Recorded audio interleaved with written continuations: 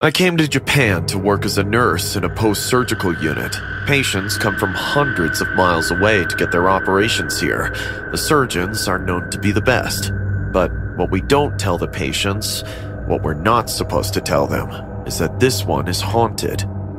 There have been more than a few events that have raised the hair on the back of my neck, and some have sent me into hysterical screaming fits. There was that time a few months ago when a patient told me she saw a woman wearing a red kimono stand beside her bed and watch her all night. The patient didn't see her face, as her black hair covered it. Really? Where did you see her? There. She was standing right there. The patient pointed at the curtains with a fearful face. I pulled back the curtains and showed her myself. All of the other beds were empty, and there was no visitors or staff in the room with her. As if that wasn't disturbing enough, a few weeks later, a different patient said the same thing, when she had been left alone in the same room. Did you see her face? Oh, no, but I saw something else. The patient was trembling like a timid rabbit. What did you see? Her head was touching the ceiling. Her neck stretched up so high, almost like a snake. Now that made my skin crawl a bit. I looked at the watch. It was 2:30 in the morning and I was already tired from pulling a night shift back to back in a row. I gave the patient some medicines to help her sleep. Once she fell asleep, I decided to stay awake in that ward. The ward has 6 beds and only one of them has a patient. Rests were neatly made, white beds waiting for their temporary owner.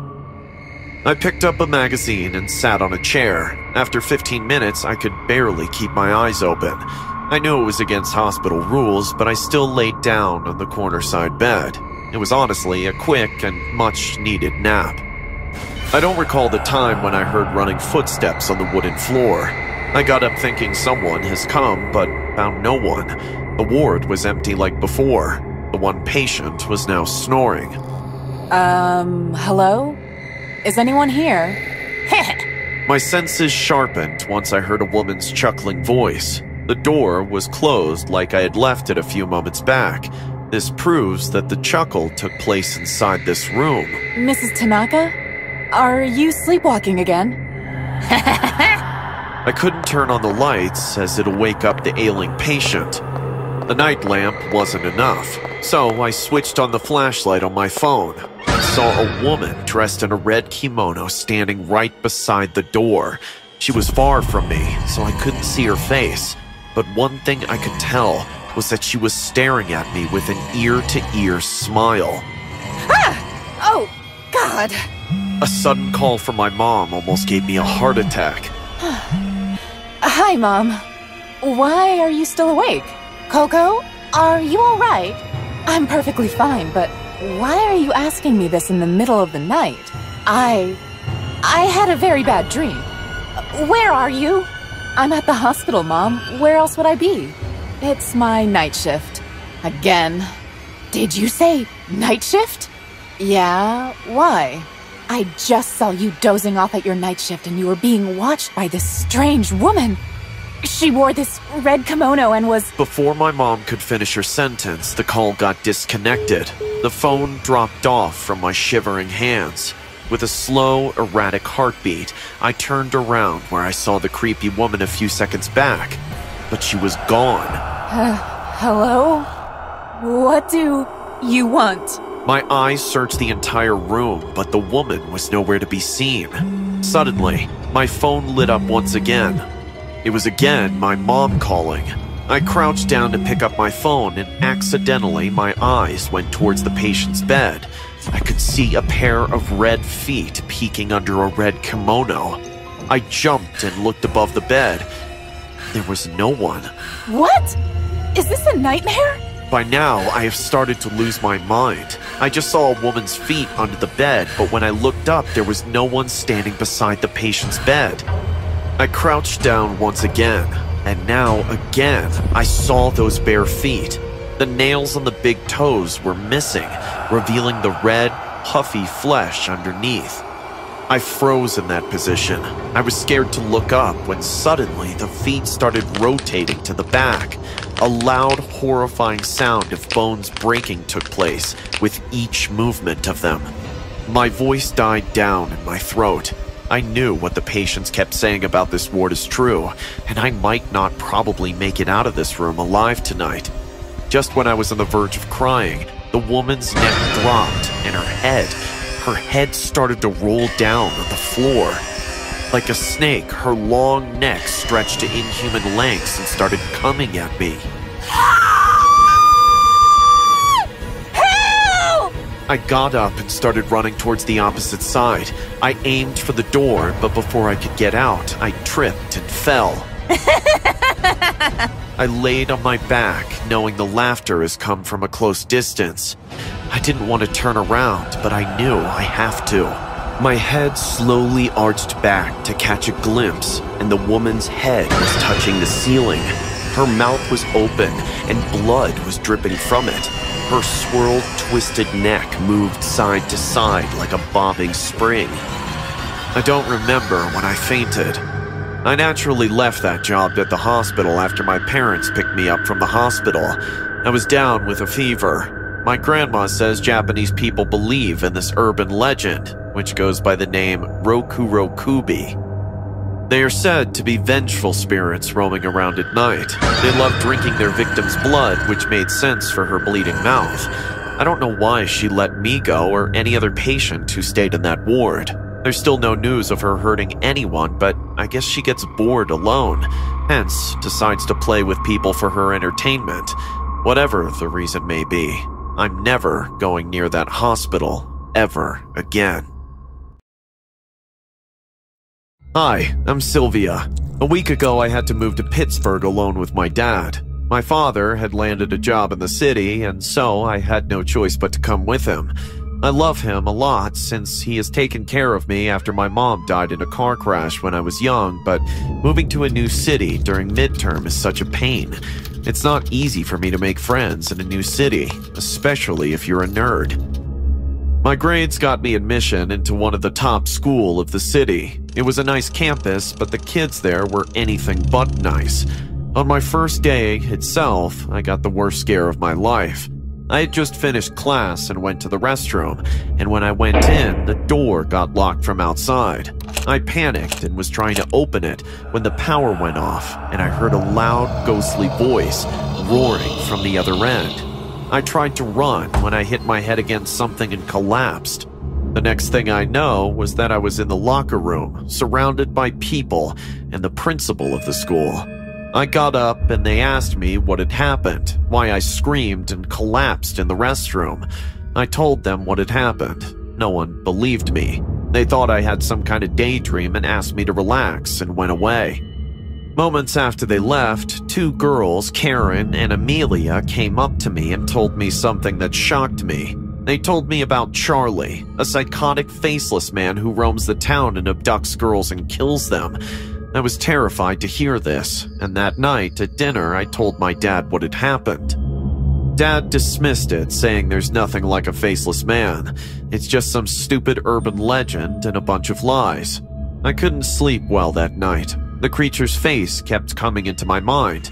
I came out to the balcony for some fresh air, and that is when I saw something horrifying.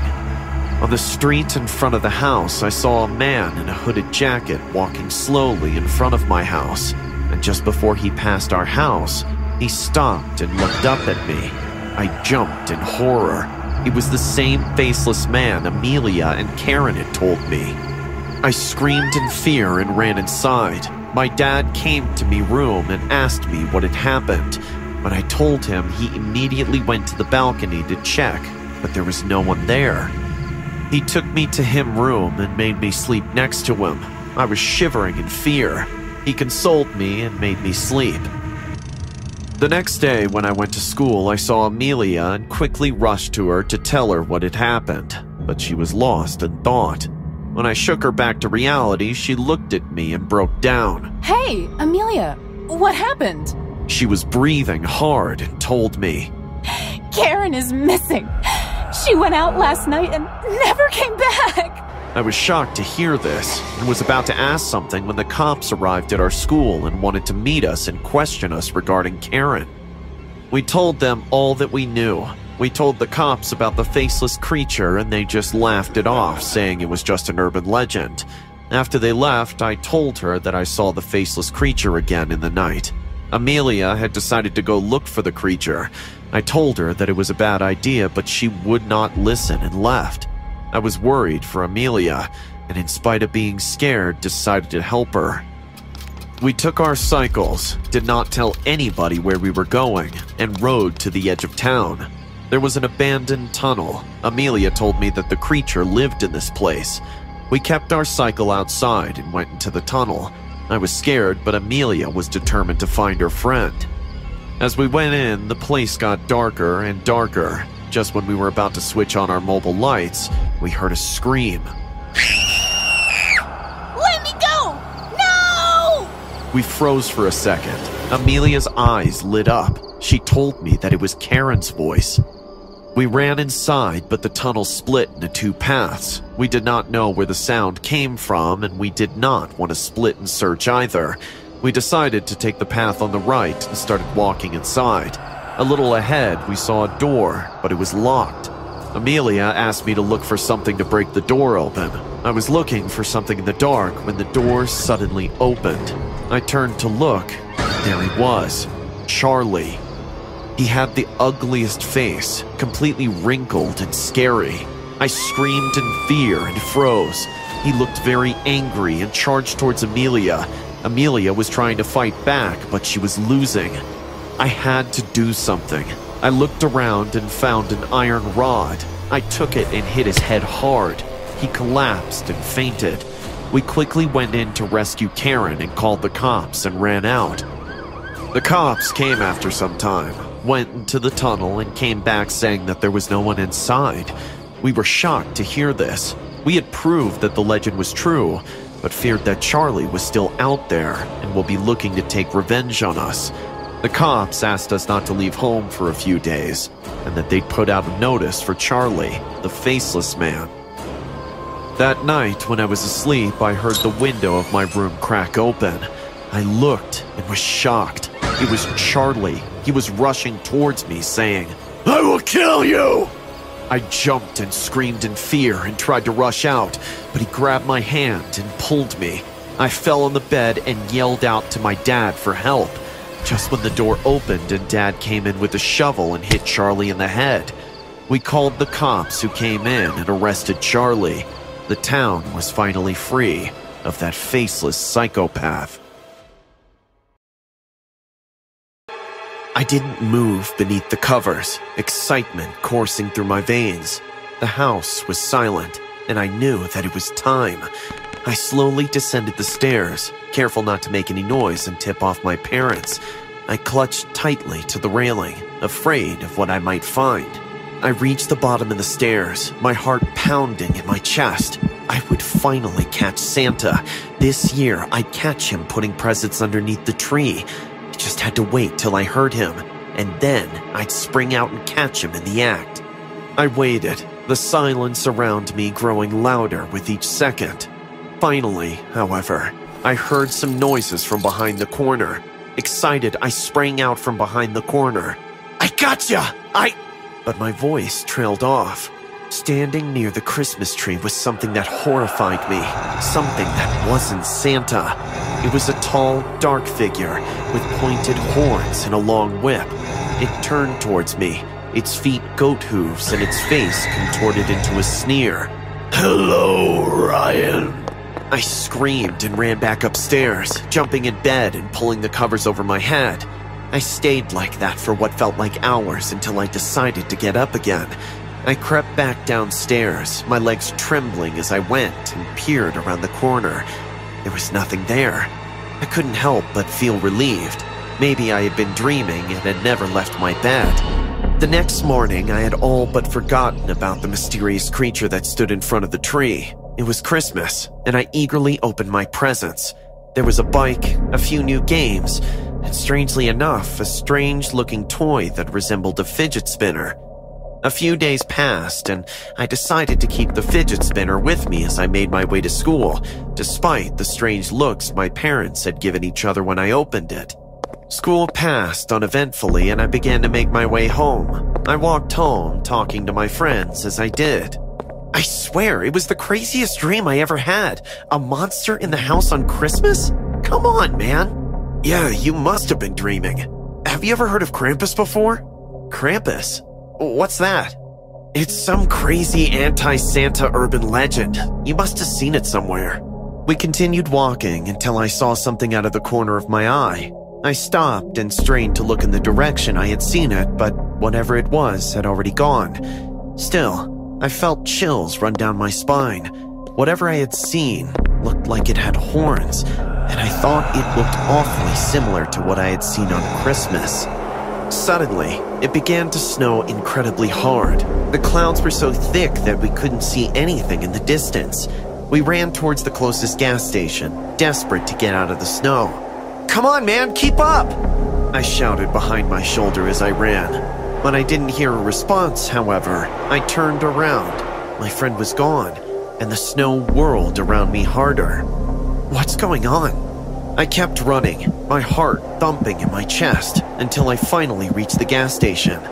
For a moment, I felt relieved. The sign said the employee would be back in an hour, so I had time to take shelter from the snow and help myself to some snacks.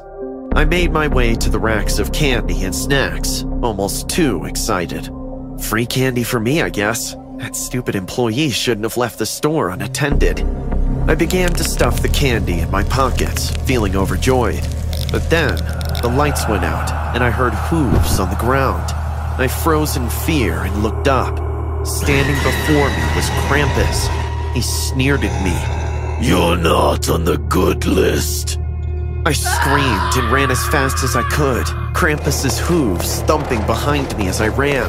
The snow was coming down harder and harder, making it difficult to see and almost impossible to run. I could hear Krampus's voice behind me, telling me I was in trouble.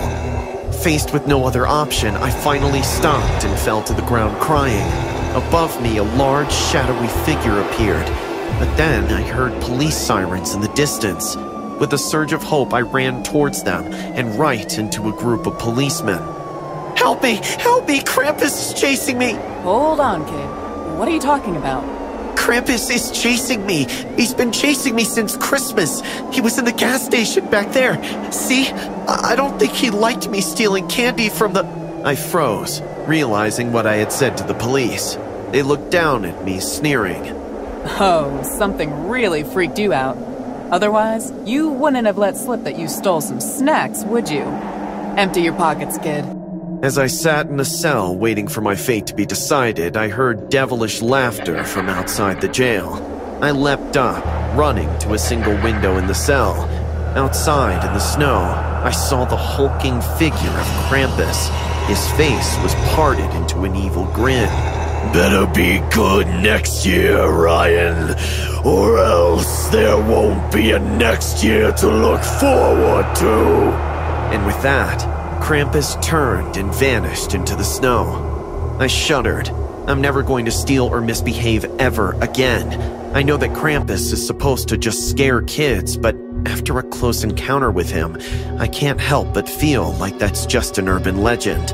The real Krampus looked all too willing to make sure I stay in line and kill me if I don't.